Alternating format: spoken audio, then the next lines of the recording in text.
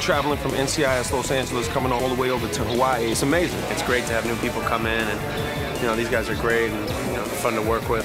Mark, why do you dress like that? You're in Hawaii. We're like the new kids on the block. You know, it's always nice to come and be a part of someone else's set. I think it's a wonderful idea, especially if you follow either one or two of the shows. This is something that we've all been excited to do. We couldn't wait to do it. One thing I can tell you is that they're sure having a fun time with the names of the locals. The smallpox is in that duffel bag. Come on, we're gonna take them now. There's been a smallpox outbreak, and we're trying to contain it. And Dracul has taken off with the remaining vials of smallpox. We've chased him through town, we've picked him up here at the international marketplace, and we've spread out trying to find him. Andrew, I can see him.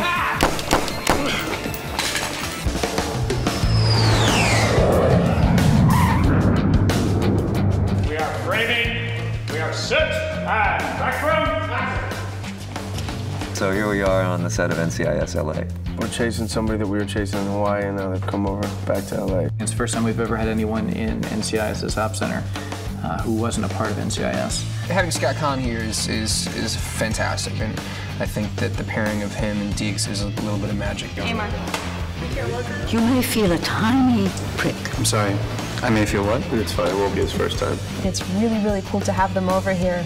It just brings a different flavor to the show. Maybe we can import some of the roller skaters and musicians and the crazy folk to Waikiki to give it more of an LA flavor. Los Angeles, where the crazy come to vacation. I kind of like it. It's like being at the circus.